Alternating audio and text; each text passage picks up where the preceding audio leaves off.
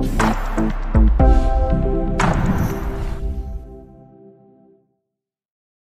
everyone, how are you doing today? In today's video, we have an Acer V3-371 series laptop. The exact model is an MS2392. And in this video, I'm going to show you guys how to install the Windows 10 properly into this laptop. If you have an old hard drive installed already with Windows, you want to format it, or you have upgraded your hard drive to an SSD drive and you want to install Windows, I'm going to take you on step by step how to do that. First, you need a Windows USB boot drive. I made a specific video on how to create Windows 10 USB boot drive. Follow that link on my video description. And once you have your Windows 10 boot drive ready, all you need to do is to plug it inside any of the laptop port and plug in the charger. The charger for this one is broken, so I have improvised and made my own charger. So plug in your charger. And remember, this laptop, once you want to get to the boot menu on this one, but F12 is for the selecting boot menu, but F12 is disabled, so you need to enable the F12. So in order to get to the BIOS, all you need to do, hold down on F2 while you power on the laptop. So hold down F2 and power it on, and don't let go until you get to the BIOS, and now you can let go. This is your BIOS menu.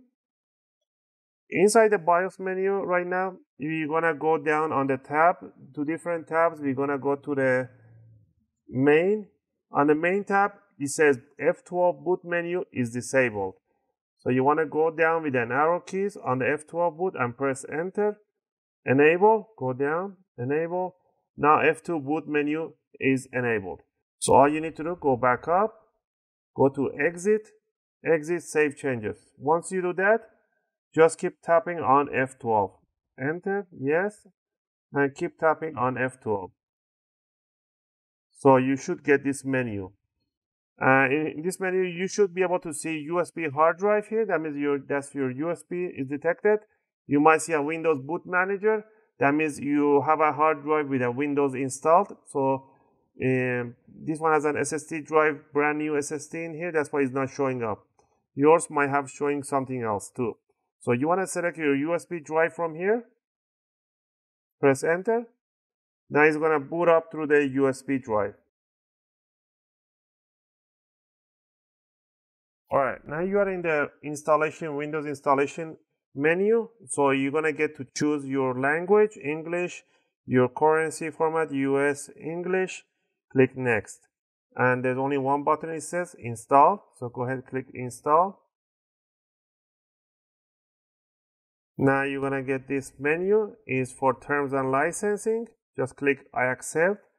Obviously, start reading all the terms and privacy if you wish, and click next. Now here you're gonna get two options, upgrade or custom. You always want to choose the custom. And here, if you upgraded your SSD drive, you're only gonna see one drive 0, one whole space. But if you have few drives in here, and let's create a few drives in here. Let's say click new, apply. So you might have it this way, drive 0, few partitions. And if you want to format it, just click on each one of them and click delete. Okay. Go to the next, delete. Okay. Go to the other one and delete all of them. Once you delete everything, then delete option becomes disabled. That means everything is deleted and it becomes one big drive. And all you need to do is select the drive and click next. You don't need to click new. Just click next and it will do all the partitions and it will start installing the Windows. It will take about 5 to 10 minutes and it's going to do one or twice the restart and it should get you to the welcome screen with the Cortana talking to you. So I'm just going to fast forward this part and let it just restart.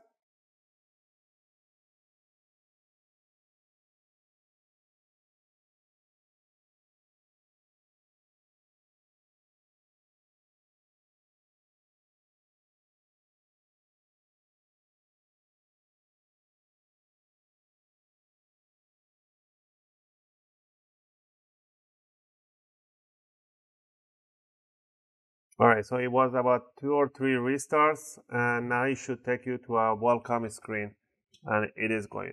And you might hear Cortana start talking, so you can mute right away Cortana on the bottom left side. Just click on mute button on the Cortana if you hear her talking. I'm Cortana. I'm here to help. There we go. So we're just gonna click mute here. And now let's wait for the Cortana to realize that you shut her up. So it takes you to manual override, so you can actually choose the options instead of talking to her, arguing with her what to click. It is very important that you not connect any internet cables to this laptop at the moment, and we're not going to connect to the Wi-Fi. It is very important. So choose your region, next, and click your keyboard layout, and click yes. Additional keyboard layout, escape. Now it's gonna give you to choose a connection to network. Just click I don't have internet. Even if you do have, just click I don't have it. I'll explain in a minute why. Connecting to internet, just click continue with a limited setup. And put the name. Click next. For the password, put a password or just click leave it blank. Click next. Now here you want to remove all these checks. So you don't want them to have, people are fanatic about spying this and that, so just remove everything, and it just helps to speed up the laptop a little bit. So just remove all this, advertising ID, this and that. Click accept. And Cortana help you get things done, not now. Now it should get you to the desktop. You still at this point don't want to connect to any internet or with a cable or with a Wi-Fi, because there's an bloatware is still ready to be downloaded. Because Microsoft, it does a deal with a different third-party programmers, companies, programs that they add a shortcut in here. So as soon as you have an internet connection, they start downloading like a Candy Crush, McAfee antivirus, and many other things. Those are the bloatware that will slow you down. So we want to remove those before we connect to the internet and do any updating. So we're gonna wait until we get to the desktop. All right, we are almost there, and there we go. Now, once you're in the desktop, few things that you need to do out of the box. First, let's click on this Microsoft Edge, click maybe later, and all this.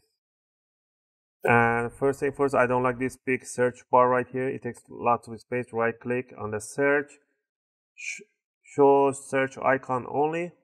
Now we're gonna go to start menu, and all these bloatwares are ready to be downloaded. So all you need to do is right click on one of them and click unpin, and do this to all of them. And here there's like 6 of them right in there. Just click unpin. When you unpin them from here, they will just get removed. They will not get downloaded. It's not like a shortcut to be downloaded. So unpin all of them. For the Microsoft Store, when you unpin this one, it's just removing it from here. It still exists in the program list because it's been installed already. Microsoft Edge unpin, Photos unpin, and we are interested about this one. And this one, just click unpin. For Microsoft Office, Mail, Outlook, all this, if you have a license key, just keep them and just add your license key. But I usually like to uninstall them because I have my own version to install. So I don't have the license for 365 version. So once you remove or do whatever you want to do here, that's fine. Now we can go ahead and connect to the Wi-Fi or with a cable connected to the modem, and then you want to go to Start menu, Configuration, and go down to the Windows Update and Security, and click on check for update, and it's gonna look for a big list of update and let it just update. It might take about half an hour to download, and depending on your internet speed. Once it restarts, come back and double check until you get a green check mark right here. After that, you can just install your regular programs and you should be ready to go. Again, I hope you guys like this video and helped you guys out to do your own installation. If you have any questions or requests, feel free to leave them in a video comment, and I'll try to answer them as soon as I can. And I'll see you guys in my next video. Thanks for watching.